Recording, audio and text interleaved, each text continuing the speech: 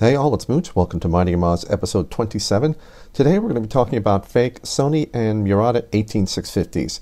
I've tested 10 different models. They're up on the screen now. All of them have probably been faked, but the most common ones now, the fakes, are based on the VTC4, VTC5A, and VTC5D. In this video, I'm going to review what genuine VTCs must look like and show some examples of some of the fakes that we've come across. This will not be a series of foolproof ways to detect every fake that's out there. New fakes are being created all the time, and these scumbags are getting better at creating these fakes. But this video will help you detect a lot of them. As always, our best defense against a fake, whenever possible, is to buy only from known, trusted sources. And I have a list of several, links to several, down in the description section below. For a VTC battery to be genuine, it must have the letters and numbers printed only on the metal can, not on the wrap. The QR box code, the dots that you see in a square, must be printed only on the plastic wrap, not on the metal can. And there must be two dimples on top of the battery. They're located underneath the top insulating ring. Don't go taking off the wrap and ring unless you're sure you can do that carefully. Now, fakes can have these too. There are fakes with dimples. There are fakes that might be printed that certain way. But those things that I just listed must be present on for a VTC battery to be genuine. Here's some ways to detect fake VTCs. If the printing is on the green wrap on the outside or on a second wrap, like in this example, a translucent wrap underneath the green one, then it's a fake. The printing must be on the metal can. I mentioned this earlier, but I want to cover it again. The QR code box is shown up on the screen here must be printed on the green plastic wrap. If it's on the metal can itself, then that battery is a fake. Now, the codes for genuine VTCs, the QR code boxes, can be light, dark, they can be smeared, they can be almost solid. There's a variety of printing quality, for lack of a better word. That can't be used as an indicator of authenticity, whether it's fake or not. Just the only thing we can tell for sure is if it's printed on the green wrap, it could be genuine. If it's not printed on the green wrap, then it's definitely fake.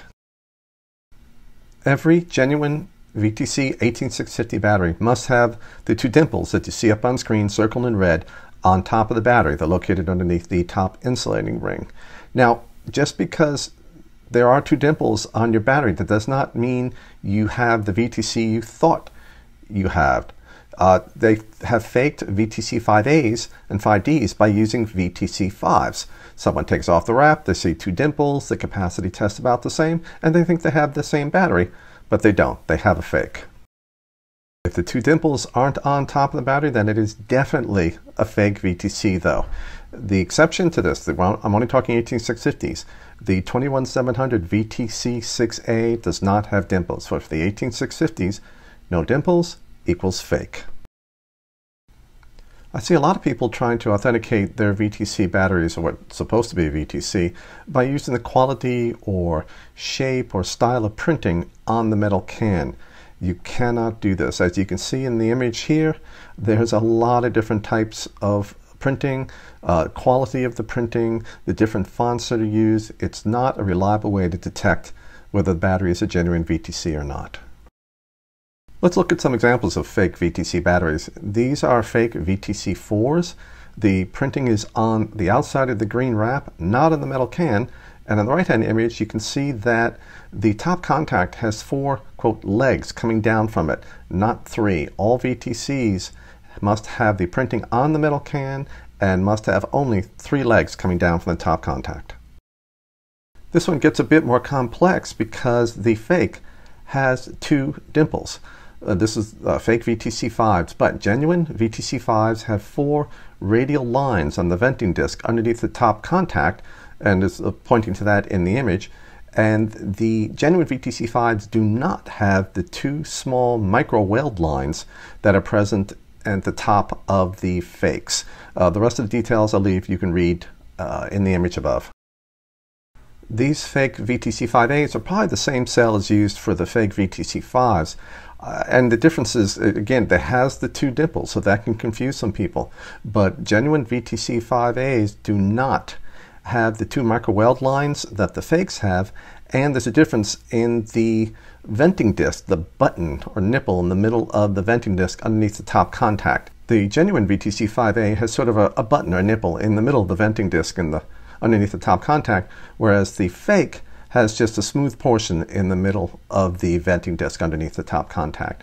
Both of these examples of the fakes, the VTC5 and VTC5A, were very crappy batteries. Maybe they were 5 amp batteries or something like that. They should not be used for anything. This last example was just recently spotted in South Korea, and it's a doozy. I've never seen something like this done before. As you can see, the images above, it's actually double wrapped.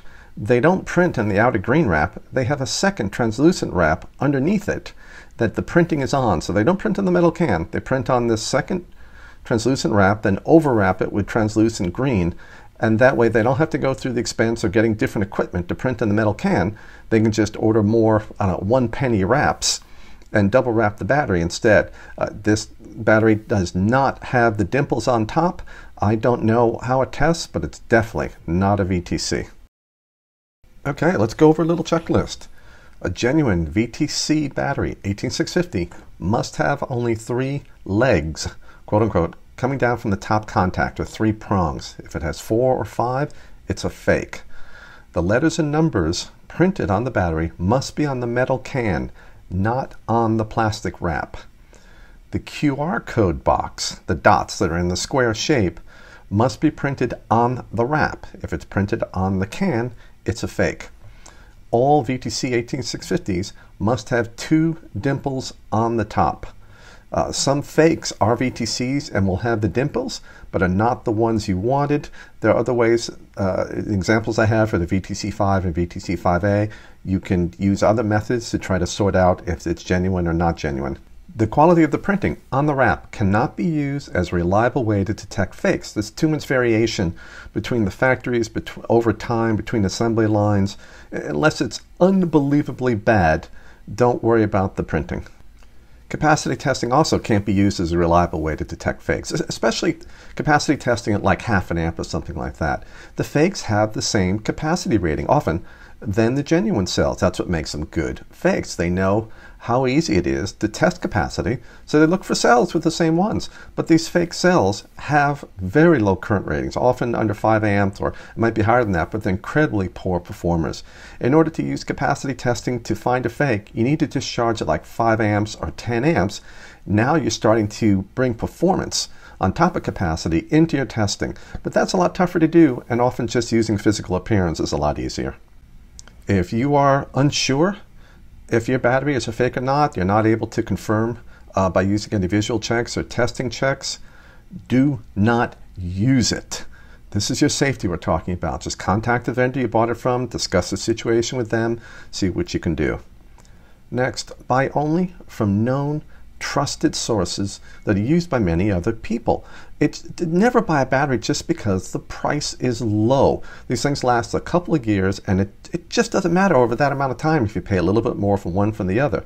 Peace of mind is a lot better to have, not to worry whether you have fakes or not. In the description section of this video, I have links to several popular vendors that you can use.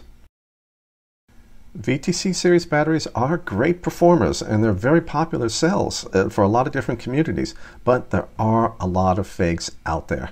I've tried to cover a few ways that you can check for fakes, but if you're ever unsure, if you're ever worried about your battery, just don't use it. That's all for today. Thank you for watching.